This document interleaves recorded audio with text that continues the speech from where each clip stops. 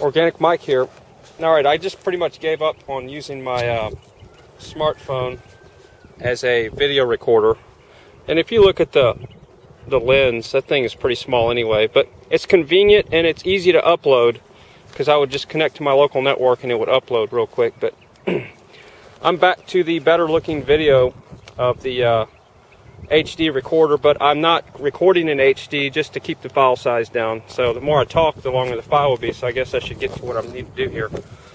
This is going to be like part 2 of It's Springtime in Elgin, Texas, but here's what I wanted to show you. What's funny is I just spent 10 to 15 minutes recording what I wanted to record, and I figured out that the button didn't press right. So, and that is just great.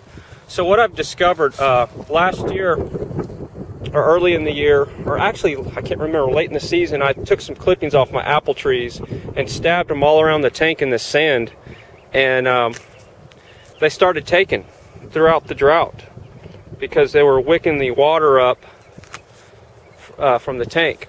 So yesterday I spent a lot of time right along these little sandy parts stabbing little different types of bushes and trees. This is a Rose of Sharon. That's a Rose of Sharon. It's hard to see. That's a cat. There's some dewberries. But down there is a pear tree.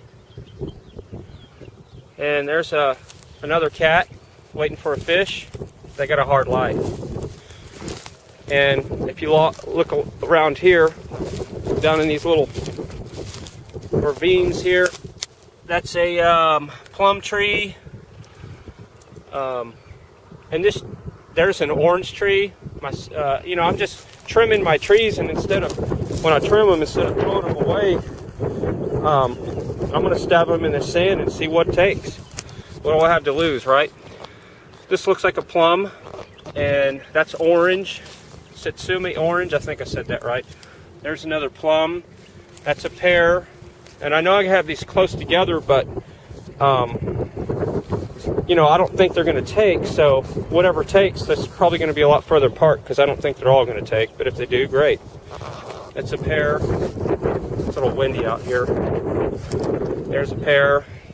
There's another one. Now this pear, I did this one yesterday with just like these other ones over here. And it looks pretty, you know, alive. So I think that one's going to take. And you go along here, and this is a mulberry I got from Brad.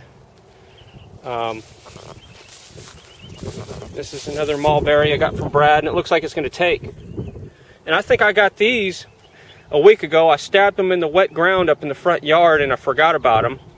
So I found them again, re-clipped the ends off, stabbed them in the ground, and I think they're going to make it. So if that makes it, that's going to be pretty exciting, because that mulberry tree is really good food for wildlife. You know, I have a lot of wild ducks that come in here, and birds. And what I can't eat, they will definitely eat. I don't know if fish eat it, and that's this will be interesting.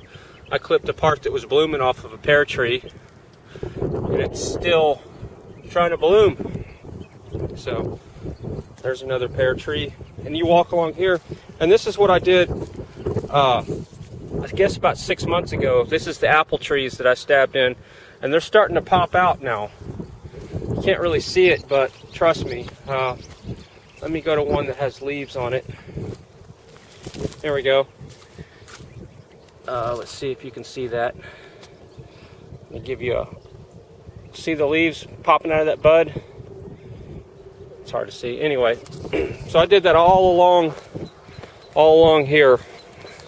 But another thing I wanted to show you that I'd previously recorded and figured out that my recorder wasn't on is this was last year's pickle bed. I call it pickle bed. It had, we'd planted some dill and cucumbers.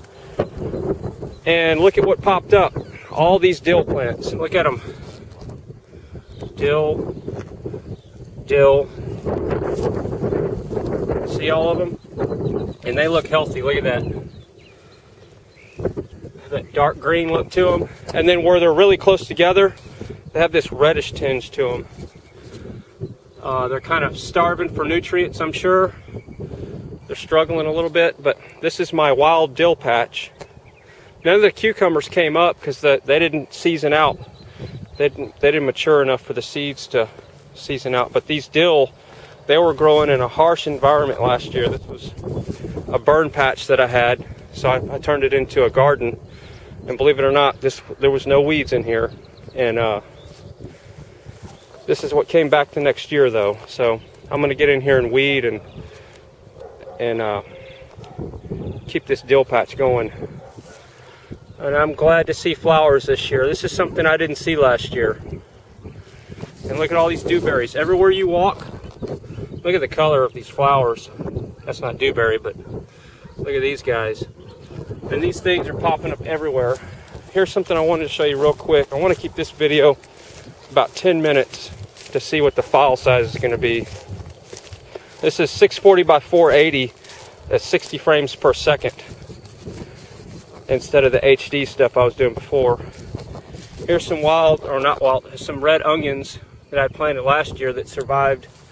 This was all nicely plowed and I had rows and everything, and when the drought hit, it was a disaster. I mean, I say when it hit, it was just a progressive thing.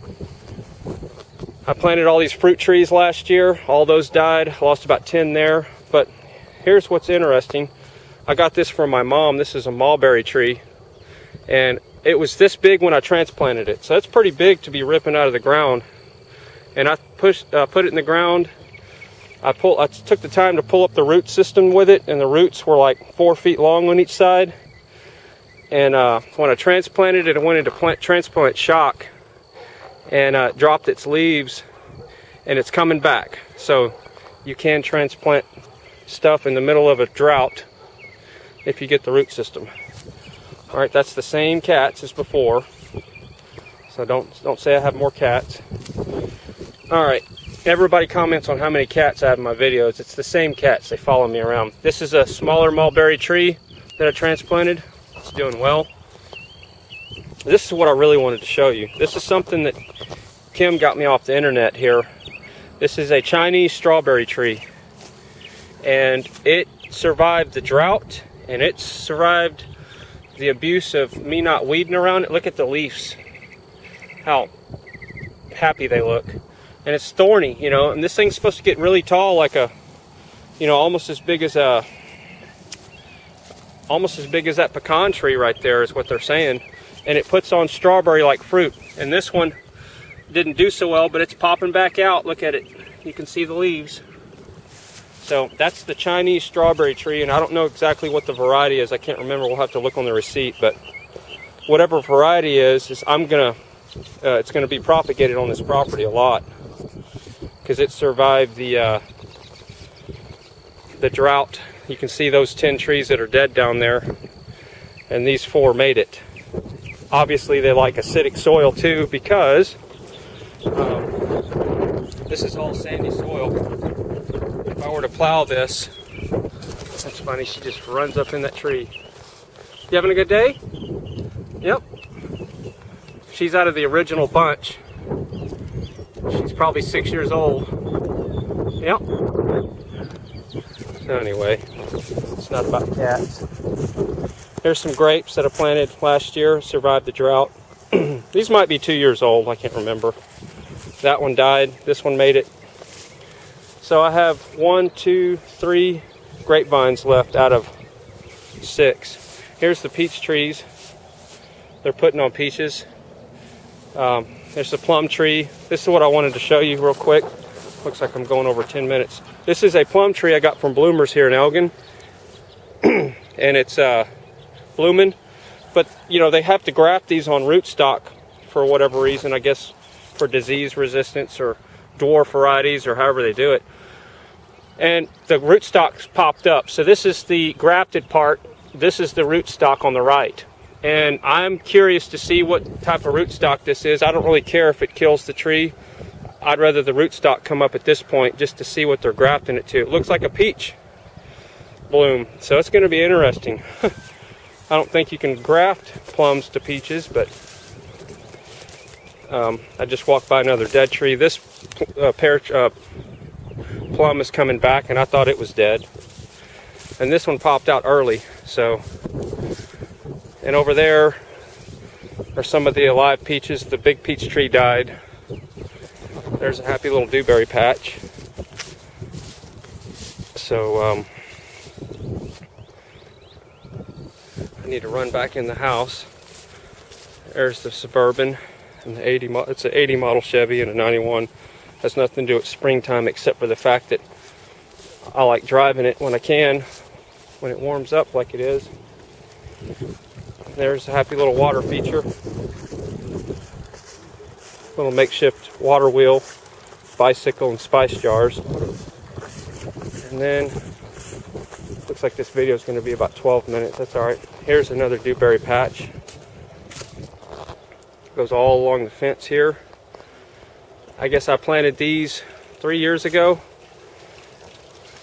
and they didn't put on at all last year. Well, they did a little bit, but I'm running water through here constantly. This is out of the airlift well to see if my moringa tree, my miracle tree, will handle wet feet, and it liked it last year. And since I've been doing that, it's really helped these dewberries to pop out. So they can handle wet feet.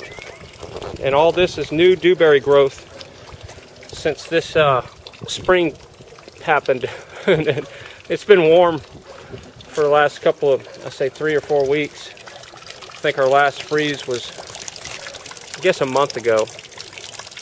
But there's the orange tree I took the clippings off of. I need to run in the house before. There's some more dewberries. And here's another water feature. You probably saw that one in the first video. And here is those beautiful smelling. This is some kind of shrub, bush that I planted from bloomers years ago. And the smell is unbelievable. Really unbelievable. And this is the first year it bloomed. So that's what happens to a bush when you don't trim it. OrganicMike.com. Subscribe if you like.